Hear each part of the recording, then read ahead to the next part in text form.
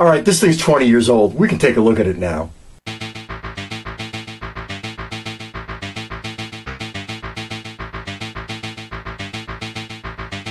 Okay, everybody, you know I rarely go past the year 1999, but in this case, we're going to make a special case. This thing's 20 years old now and doesn't come from Hollywood, so it gets the pass. Anyway, we're going all the way back to 2002 to check out an awesome little zombie flick, 28 Days Later. But before we go any further, before we dig into this gem anymore, once and again, and as always, to the trailer.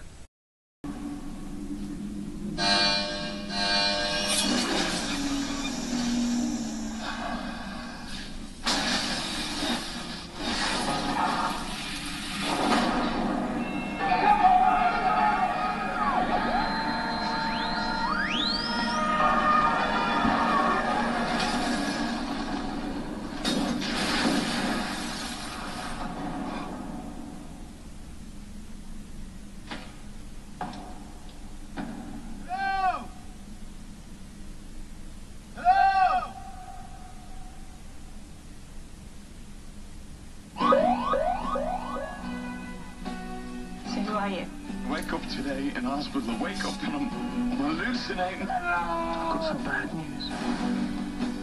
They're infected. Infected? What? Infected with fleas. Oh, I shouldn't have done that. The blood. There's something in the blood.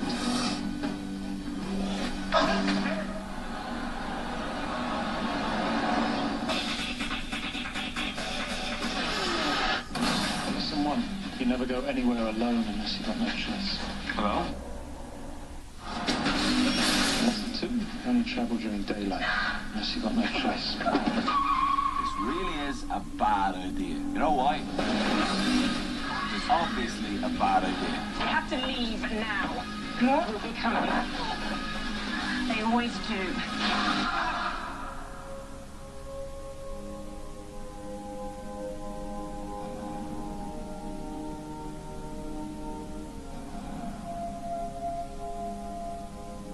They're dead. And you're gonna be next.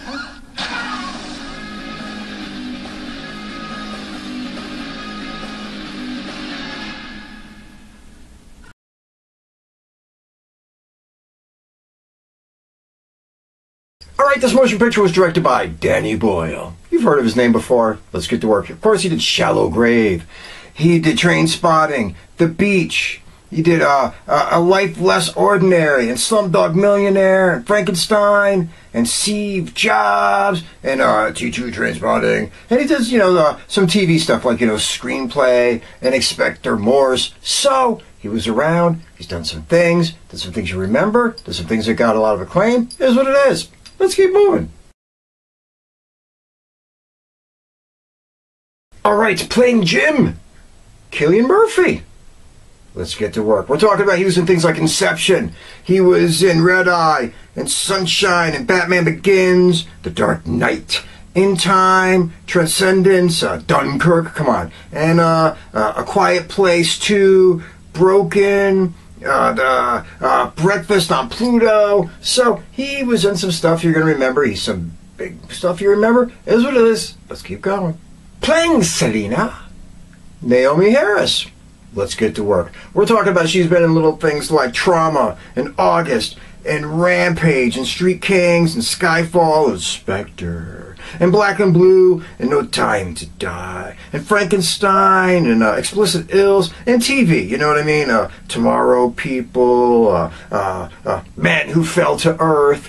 And for me, she will always be remembered for one movie that I absolutely love. For one movie I absolutely think is great, Ninja Assassin. Oh yeah, shit yeah, just the way it goes. Wait a minute, wasn't she in one of those Pirates of the Caribbean flicks too? I think she was. Whatever. Playing Major West, Christopher Eccleston. Let's get to work. We're talking Existenz. Anybody remember that? And Elizabeth, and The Others, and G.I. Joe Rise of Cobra, and Shallow Grave, and tons of TV. Cracker, Heroes, Doctor Who, Blackout, The Shadow Line, Safe House, Leftovers, Come Home. So he's been around. You probably remember his face. You've seen him some places before. He has a distinctive look. Is what it is. Playing Hannah, Megan Burns. She was in a thing called Liam and Underlying Love, but really she's been in so few things that almost you can't even count them. Basically, she works as a singer, and I think that's what she does mainly now. So I just want to give her some props, but it is what it is. Not a long movie career. Playing Frank, Brendan Gleeson. Come on, big career. Tons of credits. Let's go. Of course, he was in little things like Braveheart. He was in The Guard, in Bruges, Mission Impossible 2, and Troy, and Gangs of New York, and Cold Mountain, and Green Zone, and he had those Harry fucking Potter flicks. I can't remember which one. I don't really like those things. And The Grand Seduction, Assassin's Creed, Kingdom of Heaven, AI, and Artificial Intelligence, and Turbulence, and Michael Collins. So, I could go on for a long time. This guy's face has been in a million things. You might remember him, you might not. Doesn't make a difference because he's in this, and that's all that we care about. And playing Mark, I think I'll throw him in here, Noah Watley, just because there wasn't that many people in this motion picture, so I think I'll pat it out and add him. Really, he's a TV guy. We're talking about he was in little things like Emerald Farm, and Dream Team, and Holby City, and The Royals, and Pandora, and Days of Our Lives Beyond Salem, and The Mists of Avalon, and Nice Town. So, TV work is what it is. Let's get going to the story so we can get this thing a-moving. Okay, everybody, we're going to do this in 90 seconds or less, so we can keep it short, keep it fast, keep it entertaining, keep it moving, so we can get to where we'd much rather be, the summation. I'm really going to try to do this in 90 seconds or less. I don't know if I can pull it off, but we're going to give it a shot. Motion picture starts out. You got these monkeys. They're in a lab. It's a lab full of monkeys, and they're being shown violent imagery. Well, at one point or another, these people break in to set the monkeys free because these activists, and they want to see them go back to the wild or whatever. Anyway, technician warns them, you don't want to be near these monkeys. These monkeys are violent. These monkeys are crazy. And if you set them free, one of them can bite you and you will be infected. Infected with what? Rage. They don't listen. They get infected. Next thing you know, all hell starts breaking loose. Cut forward. 28 days later, you got this guy Jim. He's waking up in a hospital with a big scar on the side of his head. Apparently, he used to be a bike messenger. He got nailed by a car, and he's been out of it for a few weeks. Wakes up, he's in a hospital, all by himself. So, doesn't know what's going on. He's looking for something to drink. He's looking for something to eat. He walks out into London, and there is absolutely not a human being there. Nowhere. Well, before you know it, he starts getting chased by a couple of the, infected, and he runs into the young Selena and her compatriot. They save him. They help him out. They fill him in on everything that has gone wrong in the world. He can't believe it. He says, what the fuck is taking place? So they all go for a walk together in the daylight when things are quite a bit safer, and they go back to his house to look for his parents. He finds out his parents both committed suicide. Ends that, but shortly enough, the place is attacked. Well, Selena's buddy does not make it. And the two of them go on the road. Well, actually, Selena fucking kills him because he gets bitten. I mean, it's pretty brutal. She has no mercy or anything. Is what it is. Let's keep going. So they get on the move again, where they spot some Christmas lights in a giant apartment building. And what they find there is this guy, Frank, and his daughter. And what they have been receiving is messages. Messages over a radio saying that there's a military base where if you get to, you will be safe. So, before you know it, they all gather together, they hop in an old taxi cab, they drive out to this military base. Well, Frank runs into some unfortunate shit, but they do find some soldiers, one way or another. But the soldiers, are these kind of guys you want to be around? I think not. They might just be as deadly as the undead, or, well, the infected in this case. You get the idea. Either way, that's all I'm going to give you. That's all you really need to know. I don't know if that was 90 seconds or less. Ah, fuck it. Who really cares? Let's get going to the summation where we're going to have our most fun. Okay, everybody. Does 28 Days Later work? Yeah, 28 Days Later really works. It's really a fun ride. It's really a good flick. Is there a couple little flaws and problems with it every now and so often? Sure there is, but every motion picture is the same old way. Before we get going any further into why it works and why it really might have an issue or two, let's do the big three. The directing. The directing's fairly solid. There's moments of it where I think they get a little bit too art housey. They do things where they put a little bit of prettiness on the screen that really doesn't need to be there. Some split screen fade in shit. A couple times where they do things and they make the flowers in the front almost look like a painting. And really, it didn't need to be there. But overall, the directing is okay. end of it gets a little bit crazy, like a music video, but the directing's okay. The writing's really good. The writing's really solid, especially for this kind of flick. You know, a zombie flick, infected flick, call it what you want. But the writing is really, really solid. So the characters stay true to themselves, even though they all morph and change over time. We'll get to that later. But the writing is solid. The writing is good. Probably better than a zombie flick deserves. But we enjoy it. That's all you need. Finally, the acting. And really, that is one of the really saving graces of this motion picture, because the acting is top notch. Naomie Harris nails it. Cillian Murphy nails it. And our big man Frank, Brendan Gleeson, he nails it. So everybody in this motion picture delivers so well in the acting that even if some things are a little bit helter-skelter, a little bit goofy here or there, it doesn't make a difference because the actors give you great performances in a really solid flick. Okay, let's get back on track. Now, why does this motion picture work? Beyond the fact that it's a really good zombie infected flick, call it whatever you want, it's one of the real few movies of that genre that spend most of its time digging into the human element and the human development of its characters, and sometimes really that's even more important and sometimes even more dramatic and more interesting than what's going on with the zombies. You get to watch these characters grow and change and morph and sit there and turn into characters that they weren't in the beginning, but are very interesting. And because they have made this transition, because they have made this growth, because they have made a difference in what their priorities are than when they started out, it's really interesting. Naomie Harris's character, Selena, in the beginning is just ruthless and cold-hearted and tough, and all she really cares about is survival. She doesn't care who she has to kill to do it. But by the end of the motion picture, she's changed quite a bit. She sees there's things more important than just living. And then you have the Cillian Murphy character, Frank, or Jim, pardon me. And he, in the beginning, is somebody who's really, really, really just all about, I don't know if I can be like this, and he's really worried about people and lagging behind. And at the end of it, his animal instinct kind of comes out. And he is actually more brutal. And he's actually more cold-hearted. And it actually gets to the point where, shit, this Selena actually thinks he's infected at one point because he's gone so deeply over the edge. So, seeing that kind of progression and seeing that kind of development in characters is something you don't always get with a zombie flick by any stretch of the imagination, and is very much welcomed here. And as I said a million times in any motion picture, pacing is king.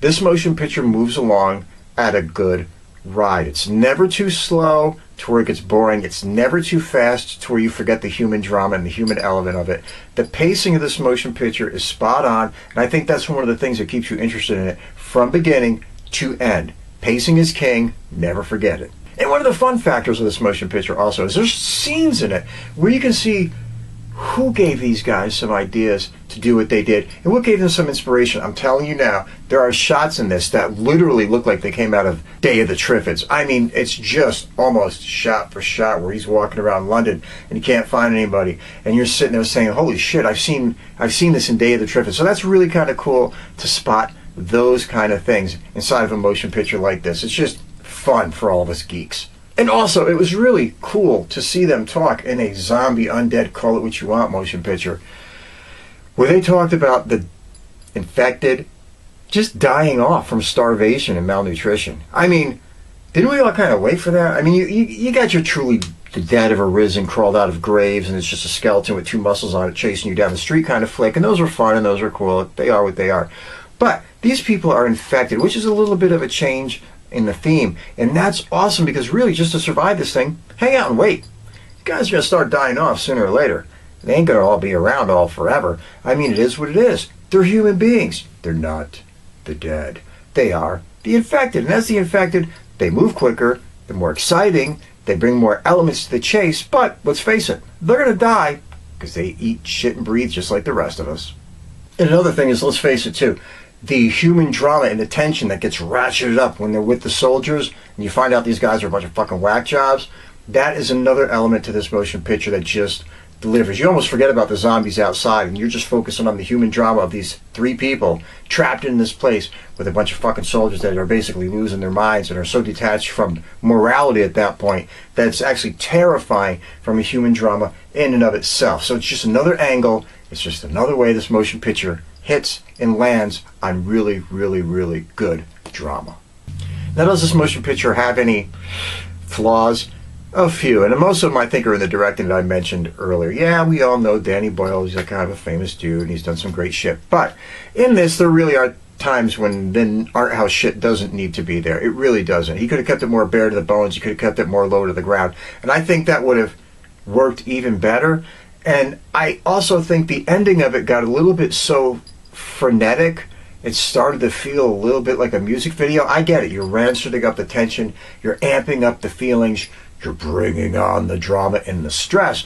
But there's parts of it that were just going so quick and so cutty and all this other kind of stuff that it almost felt like you could have put like a rock and roll soundtrack to the end of it. And it just, which actually they kind of strangely did. And you actually just could have made this into like a 15-minute music video ending where it was just happen, cut, weird angle, cut, and the movie was over. Now, that shouldn't take away from the motion picture, and it doesn't hurt it too bad, but it was something that I think that the art house stuff in a few moments and the music MTV video feel of it near the end of it could have been tamed down a little bit more, just to keep it a little bit more raw, a little bit more earthy. And also, there's one scene in this motion picture that is completely goddamn implausible and just ridiculous, and almost kind of yokes you out of it to a degree, and that is the tunnel scene. You know what we mean by the tunnel scene, where, you know, Frank just drives his taxi cab full of people over a bunch of abandoned vehicles and just drives on top of them and comes flying down and keeps going, and you're like, that would never work and could never happen. I'm not saying it just wrecked the movie, but you're looking at it at one point going, what the fuck? It just, it was the big cardinal sin of the motion picture by far, to say the least. That being said, we're going to forget it happened and just enjoy it and roll on. Now, as most of you know, or some of you don't know, it doesn't really make a difference, there was a sequel to this called 28 Weeks Later, which is actually a pretty good flick in and of its own right. I actually really enjoyed it. Some people liked it more than the first one. Some people thought it didn't measure up to the first one. Either way, I think you'll have a good time watching either one, and maybe I'll get around to reviewing that one at some point, like 5 years from now when it hits 20 years old. But just know it's out there. It's actually worth a watch. It's not one of those things where you say, oh, Jesus, why did they do this? It's actually a cool little flick. Well done. And as far as sequels go, it's okay. But just remember to watch this one first. Okay, everybody, that's about it. Get out there and check out 28 Days Later. A very good, very refreshing, fairly well thought out zombie twist flick that really was refreshing and really was a lot more about the human drama than some of the other movies, Resident Evil, shall we say, that were floating around at that point in time. Get out there, enjoy it, check it out, let me know what you think. And finally, as always, be good, take care, stay out of trouble, be kind to a stranger, always be there for a friend, but above all things, above all else, I mean never, ever take any bullshit from anybody. See y'all soon.